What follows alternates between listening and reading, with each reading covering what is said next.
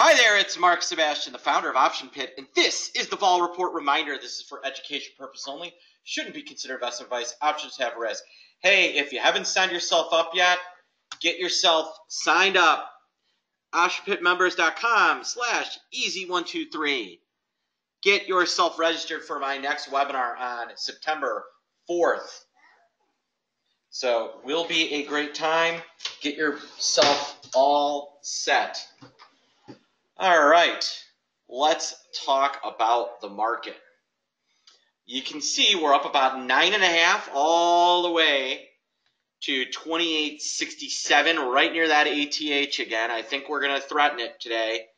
The leaders today, clearly the NDX, then followed by the NASDAQ, the Dow, and the S&P all together. Yeah, it's being pointed out, dollar is taken in the chin, which is good for the market. Bullard just came out and said, hey, we need to maybe slow down our roll on rates. We're seeing kind of some really good new highs everywhere across the board. Square, one we've liked here at Option for a while, it's off to the races. All these payments, they're all running hot. We like, and we're fans of that. So this is one that we've known and liked for a while. PayPal is another one that we've thought, did not deserve to get kind of the punch in the face it got. And we're fans of this one. We're going to be looking at payments to see kind of where we find the most value. Up next, I want to point out, how strong the Qs are today, and they're really strong. Up about $1.15. Kind of strength about across the board. VIX back below 12.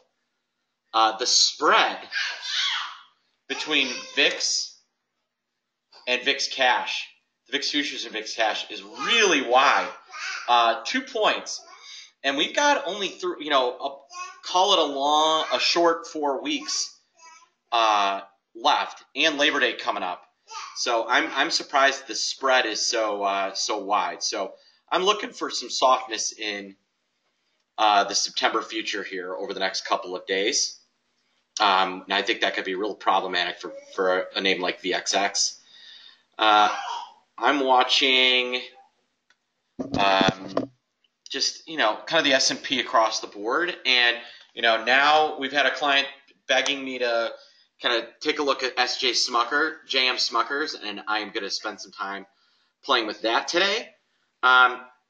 Looking at all the individual ETFs, everything's up except retail and consumer non-discretionary and utilities. So pretty update across the board.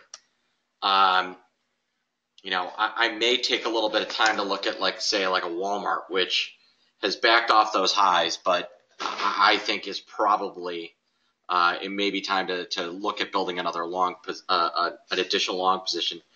One name we have been consistently killing it in is NVIDIA, and we've done some really good trades in that over the last couple days, and we're going to continue to push through with several of those. All right, folks, if you have questions, you can email me, mark@optionpit.com, or call me 888-TRADE-01. Have a great morning.